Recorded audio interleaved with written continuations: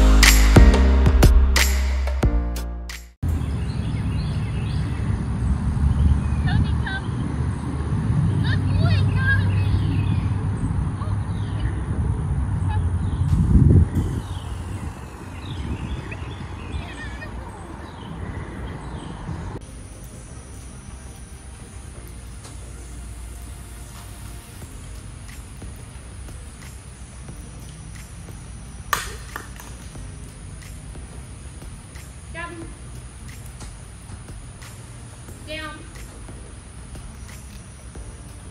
Couché. Freeze, freeze. Good job. Oh, good job.